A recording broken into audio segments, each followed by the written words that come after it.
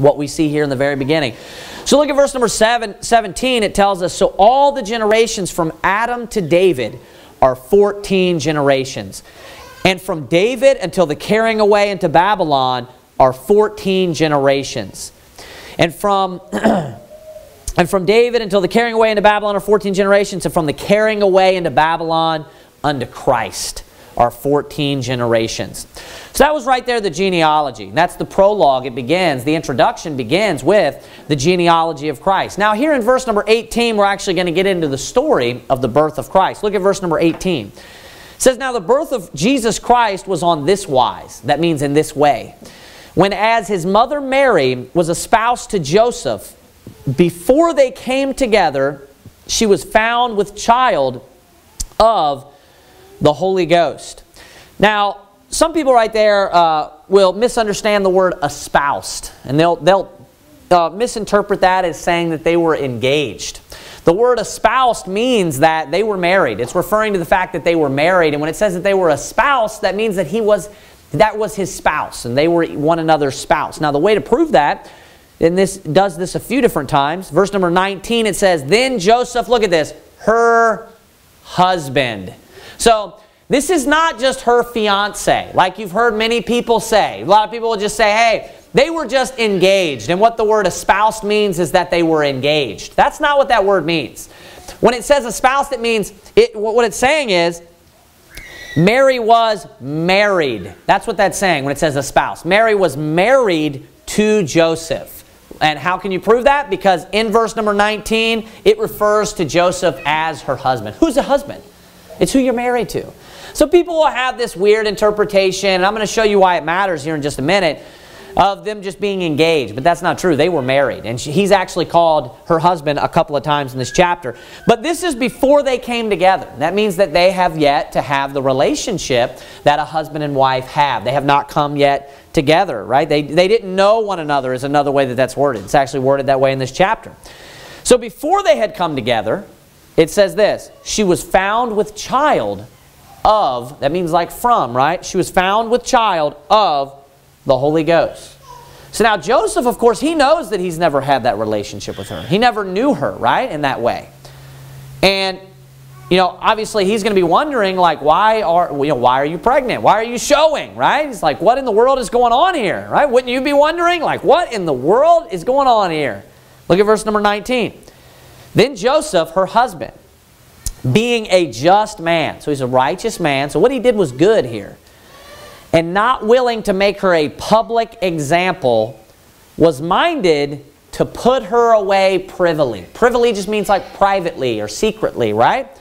Now, what does the phrase mean, put her away? That's not just like using those words, you know, in a individual sense of each specific word. The phrase, put her away, that's a phrase. And what that means is to divorce. It says that he was minded to put her away or to divorce her privily, saying that he didn't want to make this a public matter. He wasn't going to make a public example out of her. You know, he was minded, what he wanted to do and how he was thinking that he was going to deal with such a situation was that he wanted to just put her away or to divorce her basically privily or privately, right? Now, there's a couple of different interpretations of what's going on here. We'll go ahead and read verse 20, and then I want to hit on something. We learn a really good lesson from this chapter when it comes to this subject. It says in verse 20, but while he thought on these things, behold, the angel of the Lord appeared unto him in a dream, saying, Joseph, thou son of David, fear not to take unto thee Mary, and watch this, thy wife. Notice, they're married, clearly. For that which is conceived in her is of the Holy Ghost. So while he's thinking, and he obviously, you know, is thinking that she has committed, you know, this act with another man at some point. So he's sitting here contemplating, and he's saying, you know, she must have, you know, had this relationship with another man, and now she's with child. So I'm going to have to do something about this, and the way that I'm going to go about it, he's obviously a just man. He knows the law. He knows his options. I can make a public example of her, or I can put her away privily or divorce her privately. So he's like, that's probably what I'm going to do. While he's contemplating which option he's going to do, the angel of the Lord comes to him in a dream and explains to him exactly what happened. that this child is the product of the Holy Ghost, of her conceiving by the power of God and by the power of the Holy Ghost. Now, there's a couple interpretations of what took place in verse 18 and verse 19. And people have two responses to this and to the whole situation of divorce. And this is one of the real important reasons why the book of Matthew, we need to understand that the book of Matthew is profitable for us. There's many people out there that are hyper-dispensationalists and dispensational to whatever degree. Nobody wants to say they're the hyper-dispensationalists, but people that will go so far as to say like, hey, you can't get your doctrine from the book of Matthew. This, what I'm about to show you right now, is very important to help you understand and to demonstrate of why we can't just say, hey, there's certain books that you don't read. Because then there's things that we're lacking and information that we're lacking. The Bible tells us that all Scripture is given by inspiration of God and is profitable for doctrine. So we can learn doctrine from all Scripture. Is this Scripture? Yes. Then I can learn doctrine from it. Case closed. Don't give me, some sub-point or some other note or anything like that. I can learn doctrine from it. I'm going to show you why it's very important, because there's a lot of bad teachings about divorce today. There's a lot of bad teachings about divorce, and there's basically two responses. Number one is that you should never get a divorce. And this is technically, the true position. The correct position is that there's never a time to get a divorce. Now, like I said, technically, because there is one exception. And it's the exception you're reading about right here. And we're going to go into this. There's one exception for when there's a time, according to the Bible, to get a divorce. No, God does not just have all of these different, options and ways to get out of being married. It's a vow. And the Bible is very clear about the importance of a vow. Let your yea be yea and your nay, nay. The Bible says that it's better not to vow at all if you're not going to keep your vows. So it's very important to keep our vows, and that's what we do with one another, is we stand up and we make a promise to one another and we vow to one another. The Bible says that God hateth putting away. It means God hates divorce. Think about that. God hates divorce. And it's a picture of your salvation, by the way.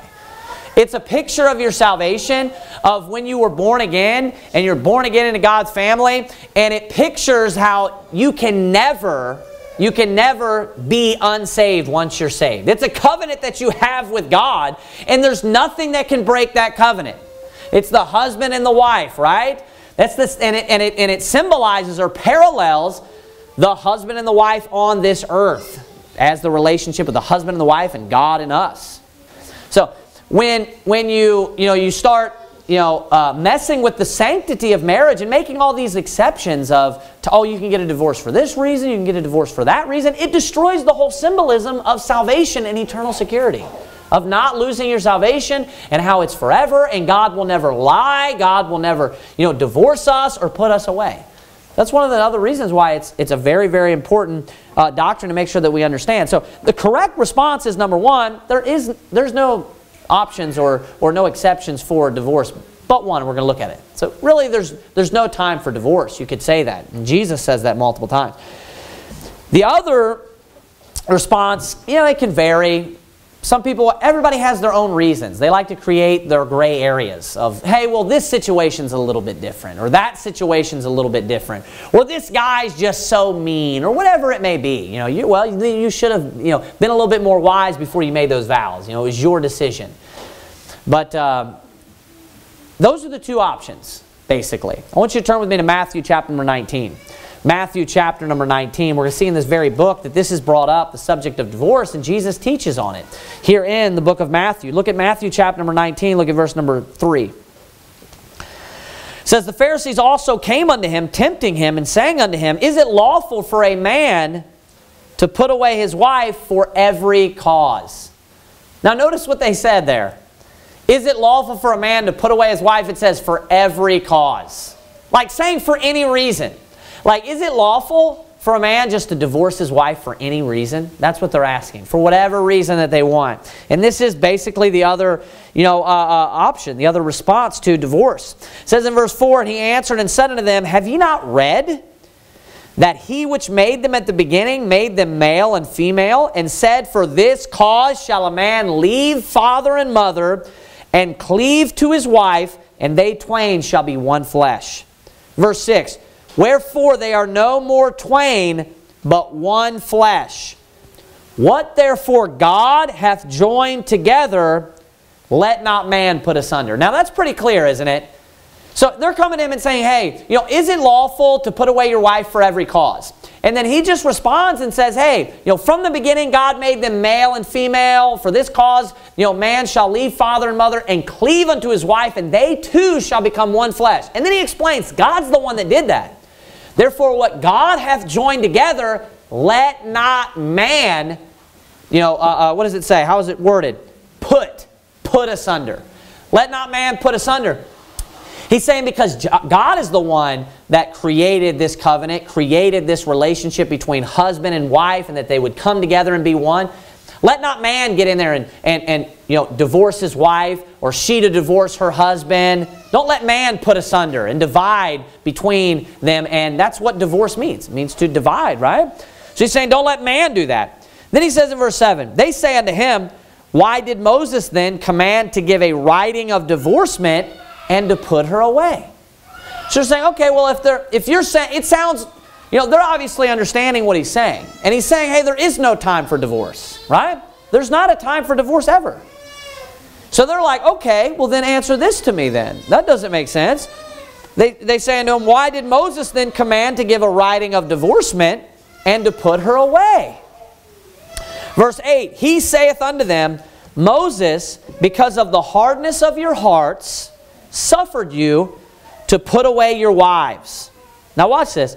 But from the beginning it was not so. And again, that's referring back to the beginning when he made them male and female, right? And he joined them together. So let me just ask you, does it sound like God is okay with divorce?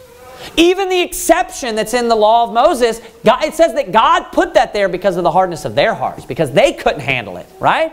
So he made this one small exception, and we're going to look at what it is, for them. But it says from the beginning it was not so. So what God's will would be is what? That there would be no divorce.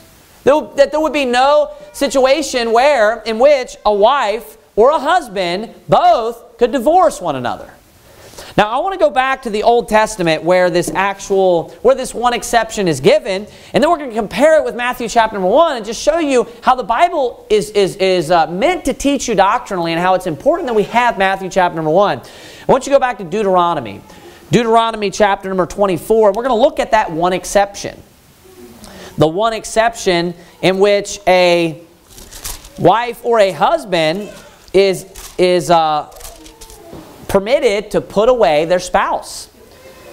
It's Deuteronomy chapter number 24. It says in verse number 1, when a man hath taken a wife and married her, and it says this, and it came to pass that she find no favor in his eyes. Watch this. Because he hath found some uncleanness in her. So it's saying, at the moment that you marry her, right, and basically you go in unto her, you've just married her, it says, and you find some uncleanness in her. Now notice this is something you're just discovering. So when is that going to take place? The very beginning. The honeymoon, if you will, right? The very beginning. And what does it mean, uncleanness? You find some uncleanness in her, right? This is obviously referring to, again, we've seen this a lot, the relationship between husband and wife. There's a parallel passage to this where it talks about that he find that the woman is not a maiden. Now, the word maiden refers to her being a virgin.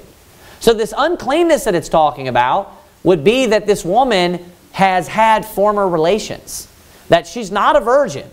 So now, let me ask you this question. When that would have taken place, would it have been when they were married or not married? Prior to the marriage or after they were married? It would be before. Do you understand that? It's not taking place while they're married, because he's finding out right away in the very beginning, in the honeymoon. Right? He's finding out, it says he goes in unto her and he finds out that there's some uncleanness in her. Right? So obviously, this is occurring in the beginning, and you compare it with the other passage when this is repeated, and it's very clear it's happening in the beginning. So basically you find out this woman is not a virgin, that this woman is not who she said that she was. It's not a clean woman. Now at that point you're like, man, you have no idea what you're getting yourself into. I mean, she could be filled with disease. If she's lying to you about something like that, that's a pretty big deal. So keep reading. This is the one situation. Watch this.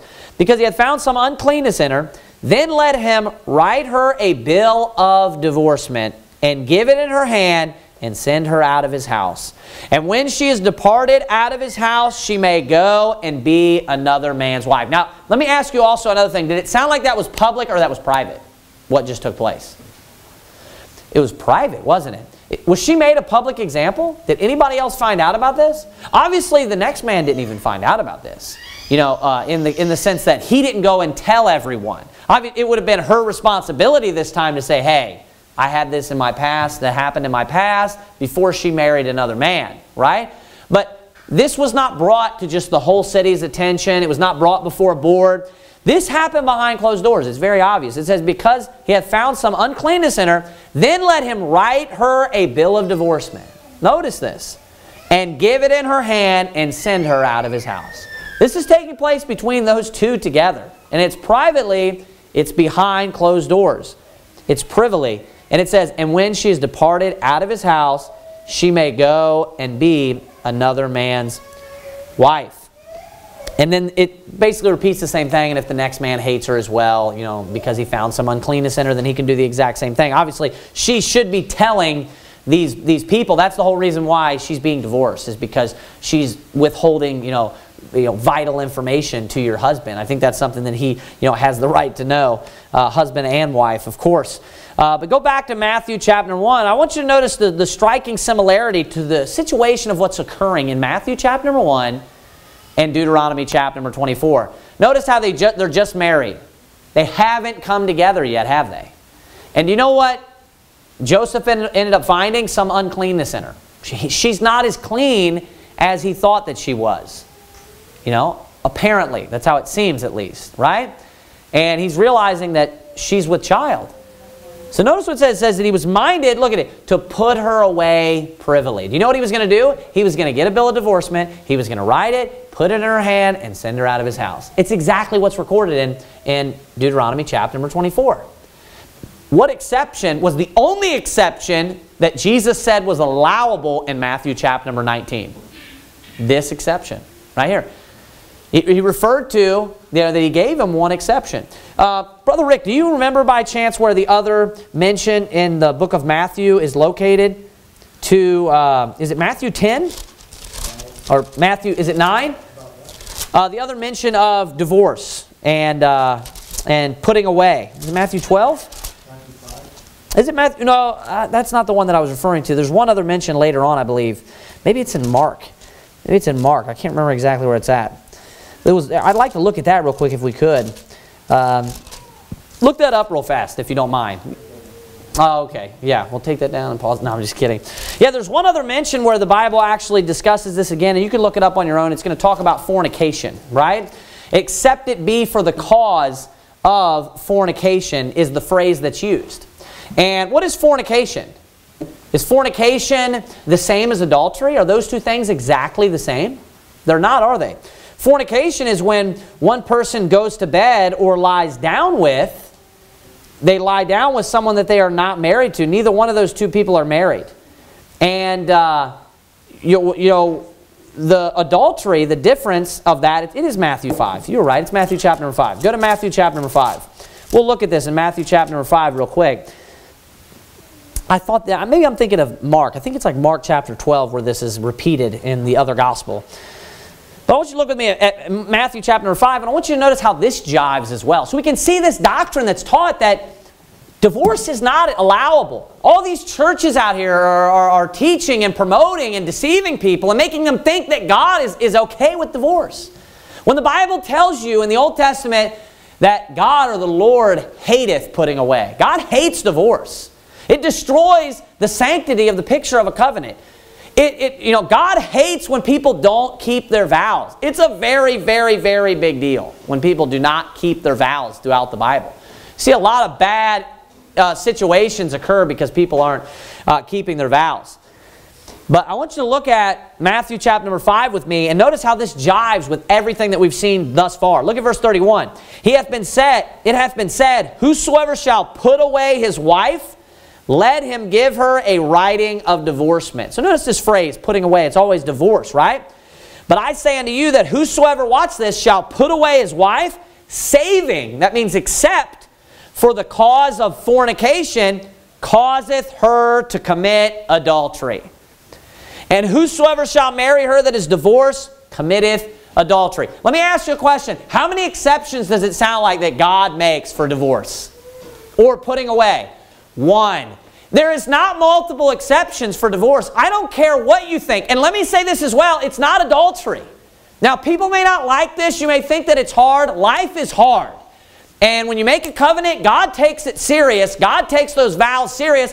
You need to actually mean what you say. And we live in a day and age now where people just don't mean what they say. And they think when something actually gets bad, they can just give up. You know, there's a reason why you stand up there when you make the vows and you say, for worse. What does that mean? Does worse sound like good or sound like really bad? Sounds like really bad, doesn't it? Doesn't it sound like it falls into the category of maybe unfaithfulness?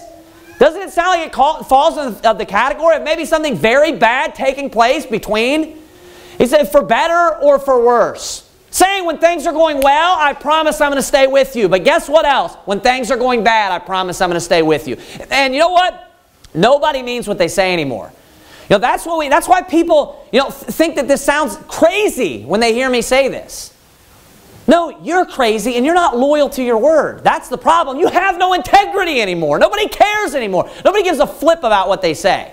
They'll just say, hey, I'll be there tomorrow. They don't show up. Hey, I'll call you, right? On Friday or Monday. They don't give you a call. Now, nobody cares anymore. Time goes by and they're like, oh, you know what? I forgot about that. And they're just like, pfft. Turn around and go the other way. No, it means something. God cares about it. God, especially when He gives us promises. Of course, the Lord cannot lie. He never breaks His promises. He's righteous. He's perfect. And you know what? God wants us to also try to do the same. Hey, yes, we are going to come short of the glory of God. But you know what? That's a lot different than just like blatantly sinning. Blatantly making a decision. I know that I made a vow, but you know what? I can't handle this anymore. Life is hard. I don't know what you expected. Marriage is not perfect. Marriage is not perfect. You're going to have rocky times. You're going to have hard times. And you know what? When you make the promise, you make the vow, you need to mean it. You need to actually mean for better or for worse. For better or for worse. There are no exceptions to divorce. I don't care if you get married and then you find out 10 years down the road, like, hey, I just feel like I don't love you anymore. For better or for worse. It's a covenant. For better or for worse. You know what you do? You work hard on your marriage. Marriage is hard work just like any relationship. Just like any relationship. What do you think it's going to be? Just like it's just constant bliss. Just like you're constantly on your honeymoon. Right? No. It's hard work. Marriage is hard work. You know what you need to do? You need to fix it. You need to be an adult. You need to be mature and have some character and have some integrity, and you need to fix your marriage. You don't just, my husband or my wife, they're just developing these poor qualities and I just can't put up with it anymore. Or I've fallen in love with somebody else.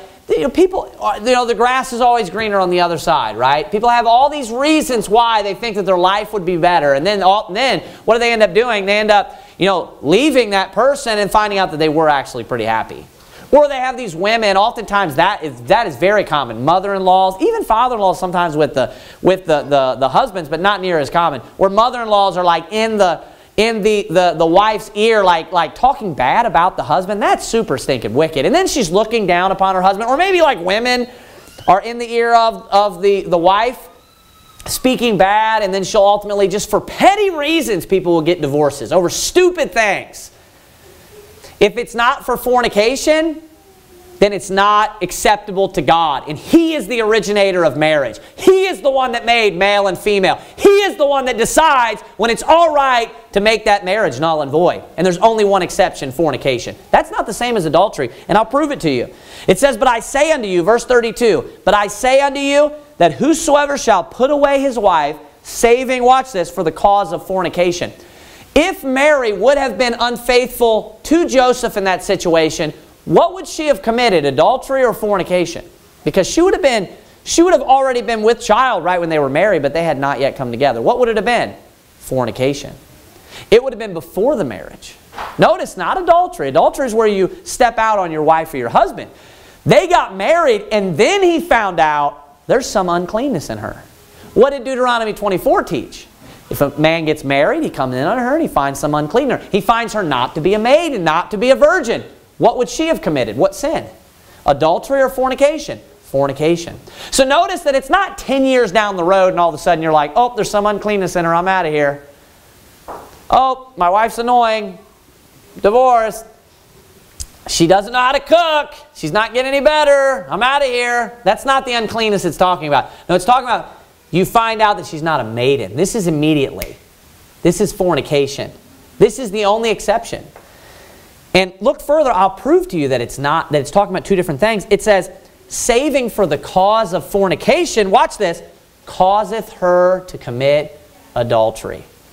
Now, I want you to notice that it says, if you do it for any other reason, you're going to cause her to commit adultery.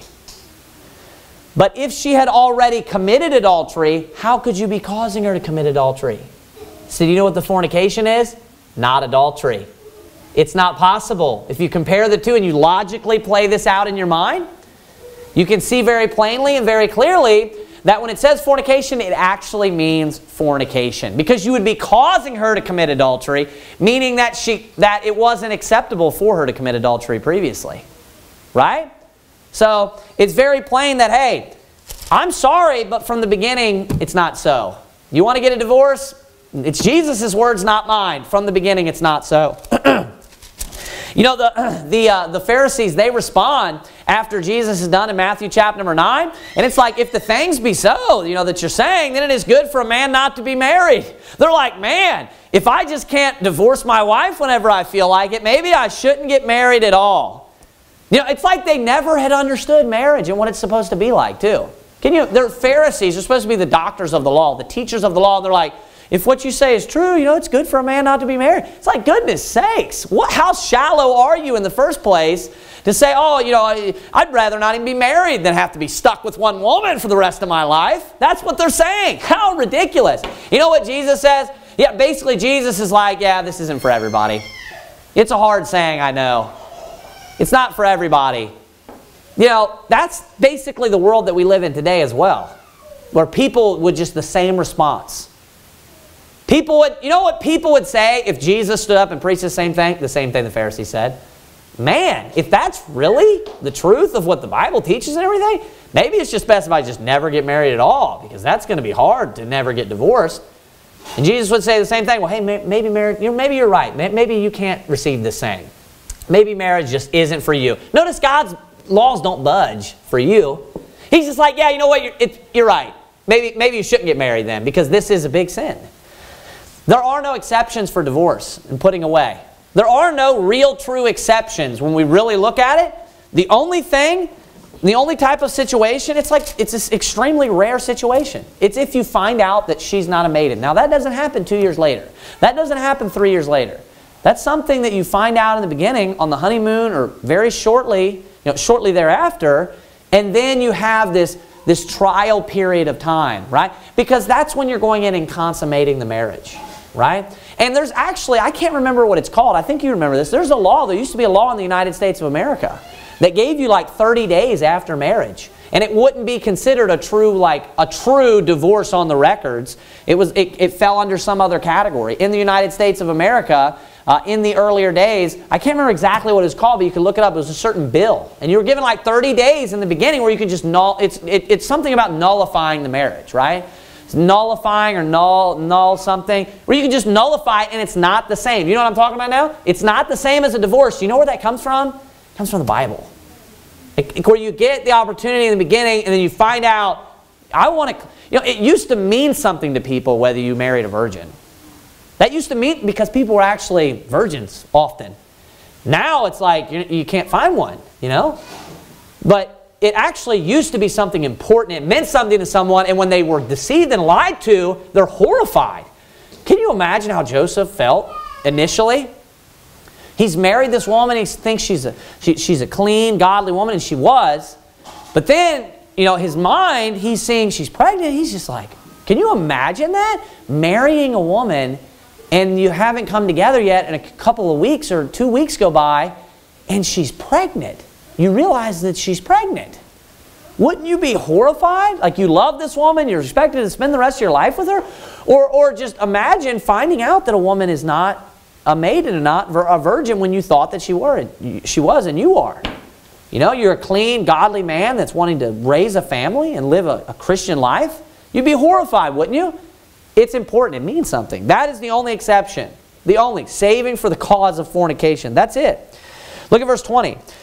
But while he thought on these things, behold, the angel of the Lord appeared unto him in a dream, saying, Joseph, thou son of David, fear not to take unto thee Mary thy wife, for that which is conceived in her is of the Holy Ghost.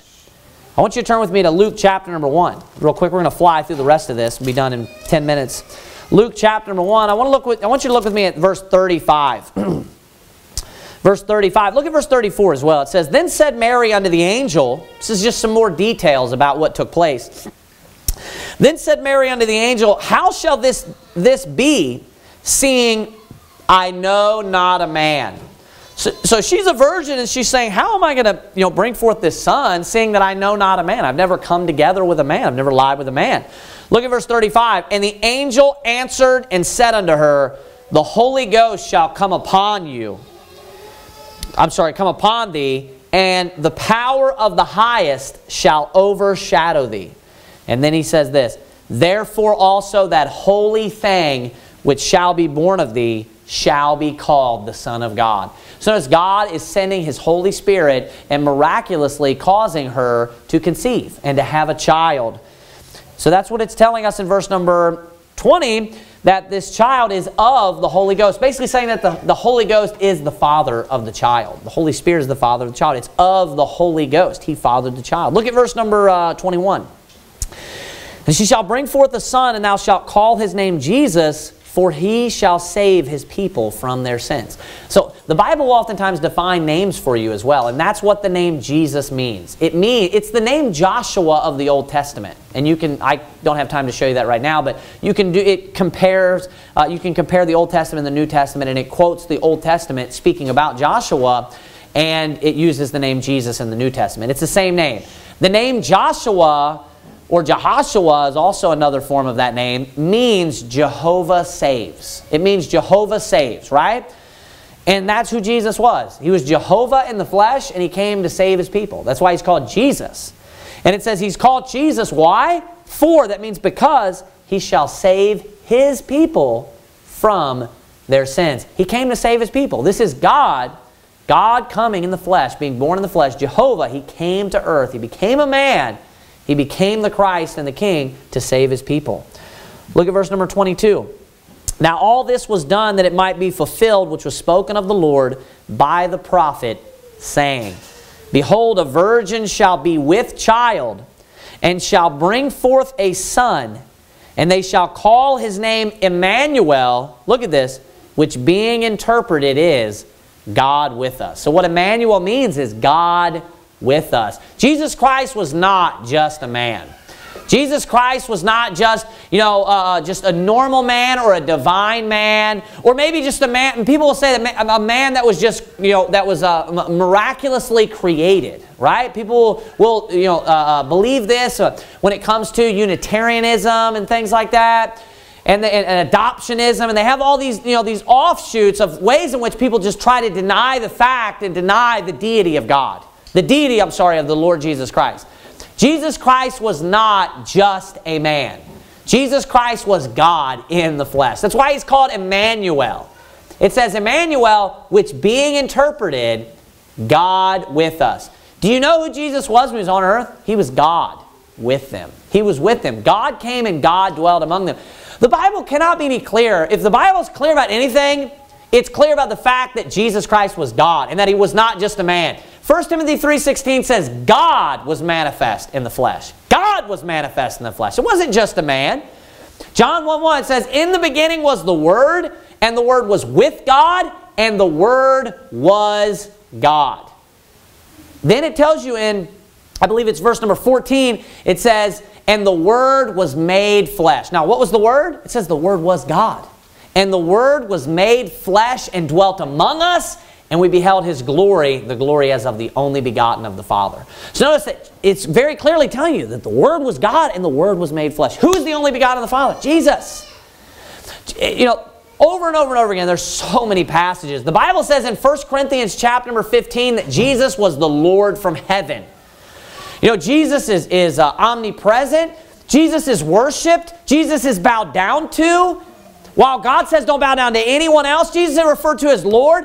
And people are like, yeah, he's Lord, but he's not God. Thomas looked at Jesus after he had resurrected, and he said to him, my Lord and my God. And you know what Jesus said to him? Blessed art thou, Thomas. Saying it was a good thing. He's blessed. Jesus Christ was God with us. He was not just a man. He was God in the flesh. What an amazing story. There's nothing more amazing and incredible than the gospel of God coming down and being born as a man to redeem and to save his people because he loved them and cared for them.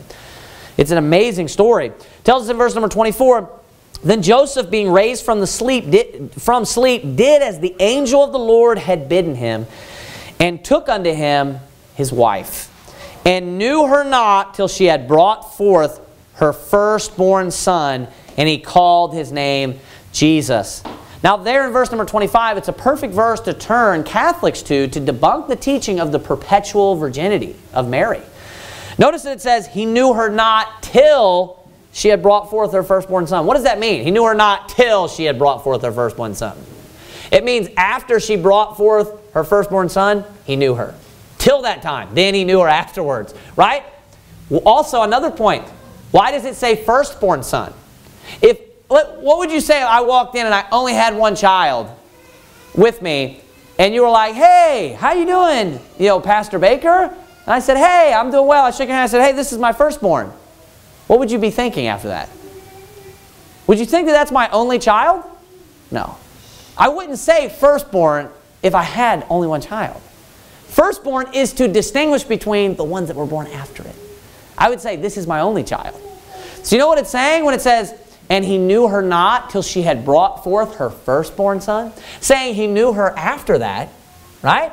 After she brought forth her firstborn son, he knew her after that, and then she brought forth other sons. That's the point. Other children. And the Bible talks about Joseph and, you know, all these other brothers that he has. You know, Jesus, that is. Jesus had half brothers. Isn't that interesting? Jesus had half brothers on this earth that were born from Mary on his fleshly side. You know, obviously not on the spirit side, but on the fleshly side, in the blood. You know, so one other point that I want to end on, just give you an application, you know, because I went on a little bit longer than I wanted to tonight. There's a lot in Matthew chapter 1, excited about it. The other point that I want to make to give you an application is this. A moment ago, we looked at the genealogies, and one of the things that we saw was that we found a bunch of women and a lot of kind of unexpected characters that were in the genealogy of the Lord Jesus Christ. Tamar. Not very godly, as far as what we were told, right? We don't know about what happened in her life later. Rahab, which is who? Just like Achaz, it was Ahaz. So how would you pronounce that? That'd be Rahab from the Old Testament.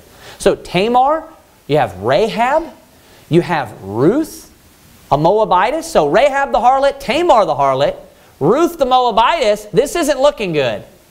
Then you have, you know, it doesn't even name her name. It says, you know, Solomon, who was born from her of whom was previously married or was the wife of, it says, the wife of Urias. Drawing attention to what? The fact that Bathsheba, committed adultery with David.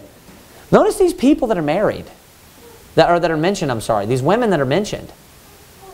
They're not mentioned in a good light, and yet they're still where? In the line of who? The Lord Jesus Christ. Now, there's a couple things that we can learn from that. Number one, this idea that there's like this perfect race, like this perfect genealogy, and like the Jews are perfect. It's just like, you know, there's so many different sides. You have the black Hebrew Israelites are like, no, we're never intermingled with anybody, although it seems like you've never read the book of Ezra and Nehemiah. I mean, that's what the whole book is about at the end. You know, but even within the line of the Christ and the Messiah, there's multiple people that are not of the Jewish line immediately. Like who? Rahab the harlot. Like who? Ruth the Moabitess. It's like, that tells you right there, like, hey, God doesn't only care about one kind. That's why Jesus, when he was ascending into heaven, just prior to that, he said, go ye therefore into all the world and preach the gospel to every creature. In Christ there is neither Jew nor Greek. There is neither bond nor free. God loves everyone just the same. Doesn't matter, whether you're black, white, that is irrelevant. That has nothing to do with, whether or not God loves you and cares for you. God can use anyone of any nationality. That's irrelevant. The nationality is irrelevant with how, God can use you. But not only that, God can use you even though you may have a bad past. And a lot of people don't get into church because of this sometimes. And they don't get into serving God because of things that they had done in their life. I even know people that don't get saved because of it. And this person ended up getting saved, but they understood the gospel. They even said, like, I know all I have to do is believe. He's like, but just everything that I've done in my life in the past, it's just too hard for me just to put that away and to even just put all my faith in Christ. So it just bothered him and made him feel too guilty. And sometimes people may think like, hey, I just can't change my life. I've went on too long down this path. Or I can't be used of God. Look at what family I come from. Look at how poor I am. Or look at all of these different things. You can be used by God. If Rahab the harlot can be used by God, you can be used by God. You know what it does? It gives you no excuses. Look at the people that are in the line of the Lord Jesus Christ. In the line, and they were used to bring forth the Messiah, the Savior of the world. The King of the world. Who was it? Rahab the harlot. Look at it's and the same is true if we look at this principle with Jesus in his life. You have Mary Magdalene, out of whom he cast 7 devils. You have fishermen that he brought and used.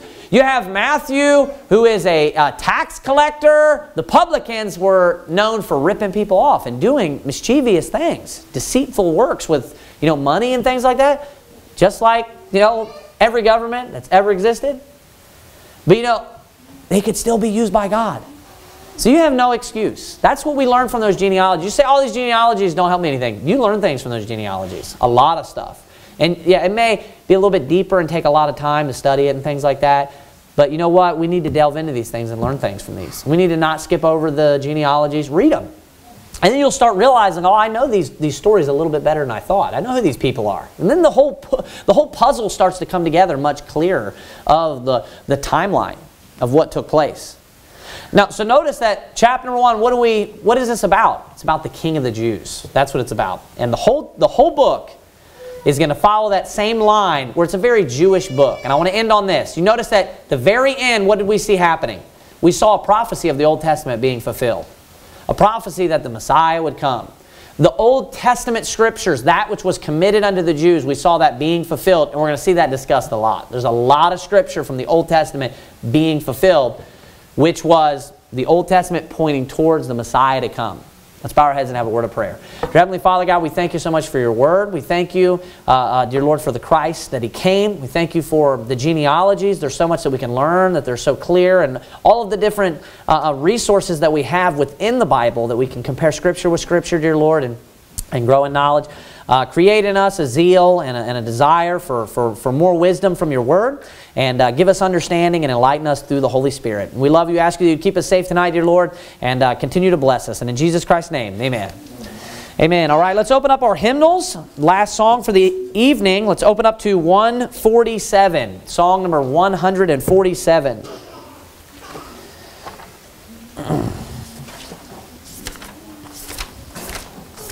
Song number 147, Leaning on the Everlasting Arms.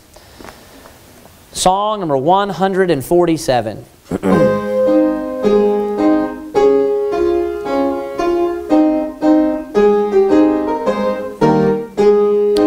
What a fellowship, what a joy divine.